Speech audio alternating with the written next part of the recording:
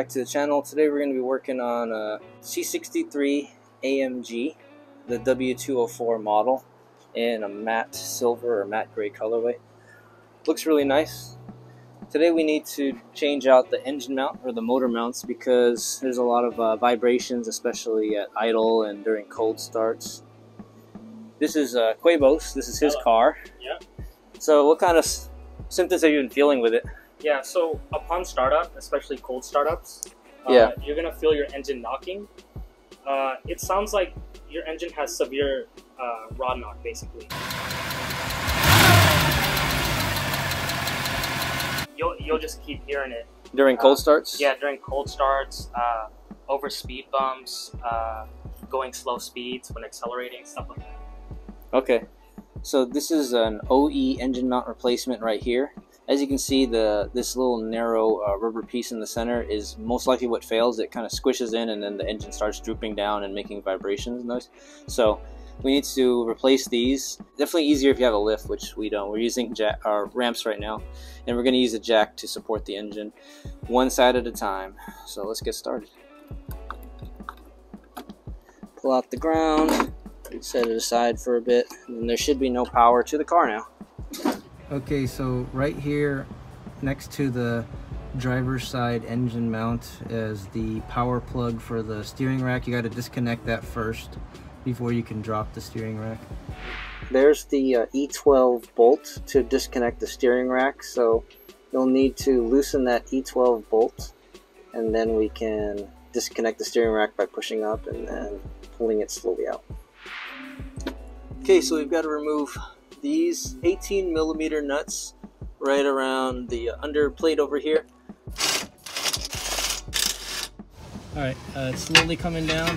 Plate's coming off. Okay, dude, we did it! Yes. The next step is to remove the 16mm bolt on top of the engine mount. You're going to need a flex head ratchet and a flex head box wrench. 16mm. Right here's the bolt on top. These are bolts.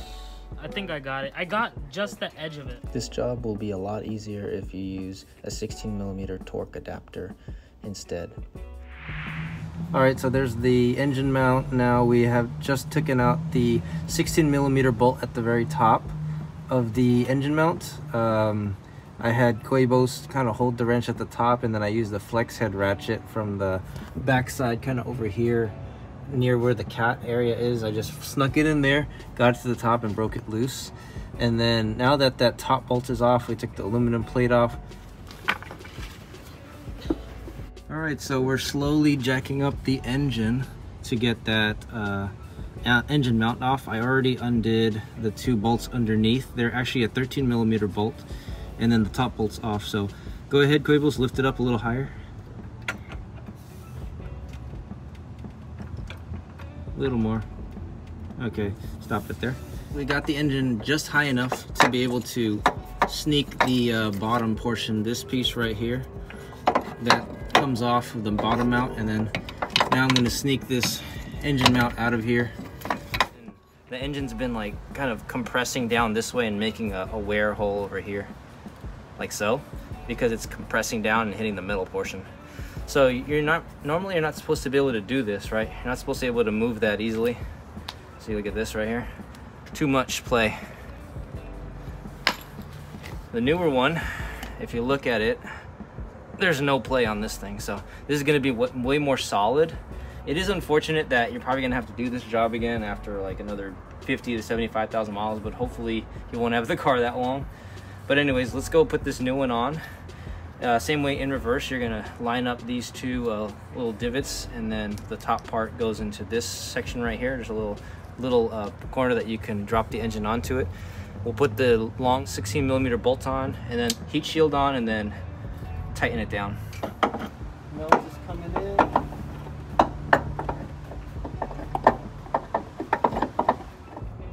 Okay, so we got the hardest one in first. The driver's side engine mount is on, and the trick to getting it on is to kind of support the engine, heat shield first, then the top bolt, and then tighten the bottom bolts right after, and then you can put the engine back down. Now we're gonna go tackle the passenger side, which should be a little easier, and then we'll get back to you guys.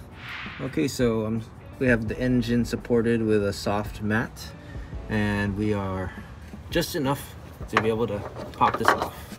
This is the passenger side mount. Very, very loose and brittle. This one's definitely needed to be changed. So let's do that. This side is a little easier. The only difficulty is that cat right there is slightly closer to the top nut over here, so trying to get to this was harder. And also the coolant reservoir tank is up top, so it's hard for a friend to help.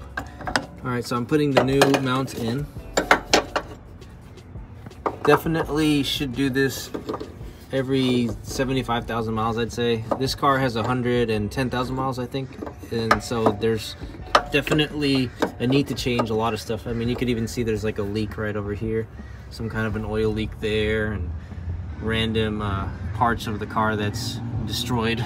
Here's another example of this end link, the front sway bar end link. You can tell it's all busted now. The oil is escaping, or the fluid escaping the bushing. So this mount is significantly taller, so we need to raise the engine higher to get this in. So go ahead, Quabos, let's raise the engine a little bit higher.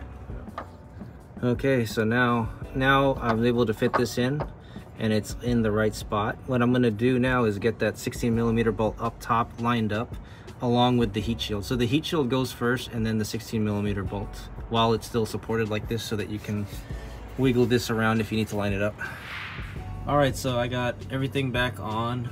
Putting on the power steering rack and installing the shaft and everything back together is gonna take quite a bit of fiddling. It's not gonna fit in perfectly, so definitely take your time and find the way to get everything lined up, the bolts.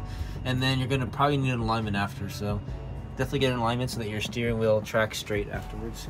But we're gonna go take it for a test drive now and see how much improved the new motor mounts feel.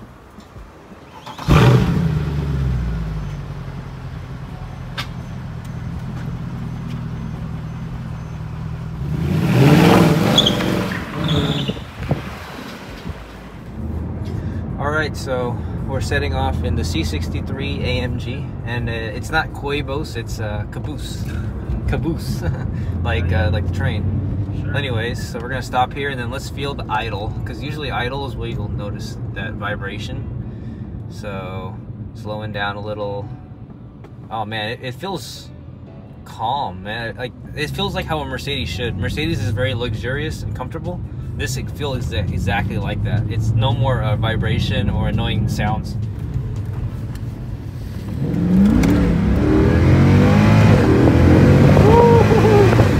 Damn.